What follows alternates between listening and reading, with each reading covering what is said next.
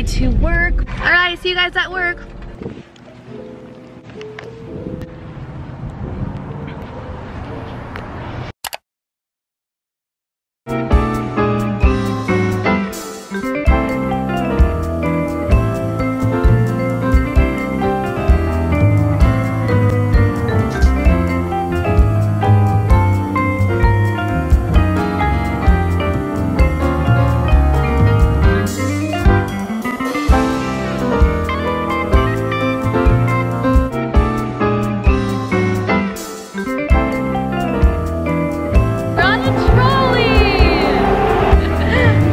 I'm going to give you guys a little outfit of the day. I don't love this work outfit, and if I'm being honest, I was running late this morning because I could not choose the outfit for the day. Like, I was struggling so hard because it has been over 90 degrees every single day, and this was like the only thing that I had like ready to go. So this little cow print shirt that is like perfect for Chick-fil-A is from either Marshall's or Burlington, one of those stores. And then my little maxi skirt is so cute, you guys. It's like this kind of silk satin. It is from Nordstrom Rack, like the clearance maybe like 2 years ago. I love it. And then obviously I had my hair back like in a claw clip, but I'm now going to change into my workout outfit. I did have some dinner and I just went ahead and packed my lunch for work tomorrow. Also, I want to share with you guys, my hair has gotten so long. I think I got a haircut, sheesh, maybe back in like April or March maybe, and it's so long again. I take these one vitamins that have biotin and collagen, and you guys, my hair is, oh, my mom's yelling.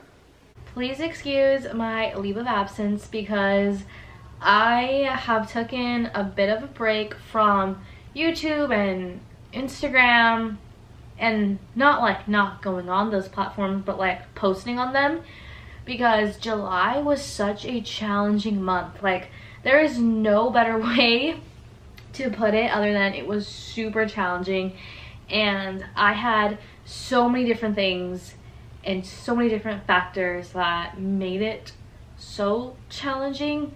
The first thing I want to, kind of debrief about like July.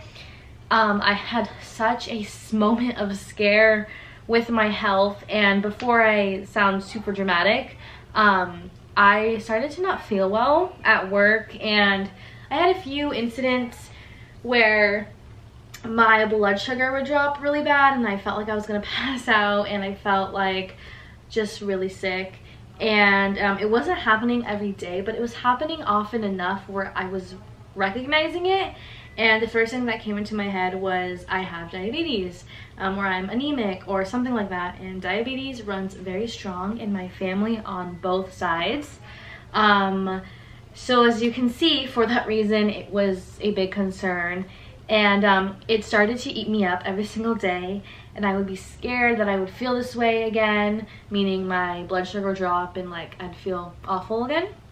So it started to create very, very bad anxiety. With that being said, a few days passed.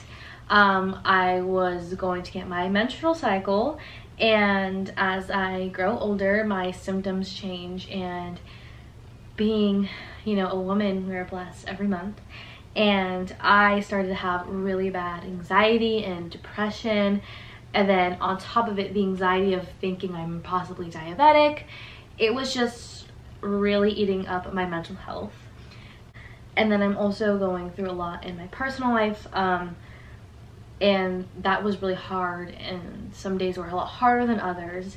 And then, you know, knowing Spencer goes back to San Francisco for college very soon, and by the time you're watching this, in a week, I was really not feeling good. And I think what was affecting me was mainly the fact that I was scared about my health, and then everything else on top of it just wasn't helping. Also, I kind of started the process of a possible job promotion. So I was really stressed about that because I knew I had like competition who had more experience than me, who, you know, are older than me. So that was a lot. Honestly, so I was going through it, and I'm so thankful to sit here now and pick up my camera again. I just feel like I lost myself for an entire month. Don't ever, you know, be scared to ask for help if you're not feeling well, whether it's mentally, physically, anything. Like, people are out there to help you, and you just have to make the phone call, and you just gotta call and ask for help, whether it's your family, therapist, literally anybody. Do what's gonna make you feel better. And for me, that was making an appointment, figuring out what was wrong with me, and I got blood work done. My mom and Spencer went with me. My results came back negative for some things, and then I found that I had some issues with my liver. So we're getting my answers, and that's making me feel better. Also found out I'm taking the next step for this job promotion. Got my letters of recommendation. Spencer leaving doesn't really, you know, get much better. Just something that is a bittersweet feeling because I'm so happy and excited for him, but at the same time I'm so sad. So it's really hard to, you know, not want to be selfish and just be sad, but more be excited for this next chapter in his life and next season in our relationship. And, you know, long distance is actually really challenging, especially when they're your best friend. But at the end of the day, it's just I'm trying to sound so positive about long distance, and it's a little hard when he's moving in a week. But long distance actually helped our relationship a lot, so I'm grateful for that. But it doesn't get easy.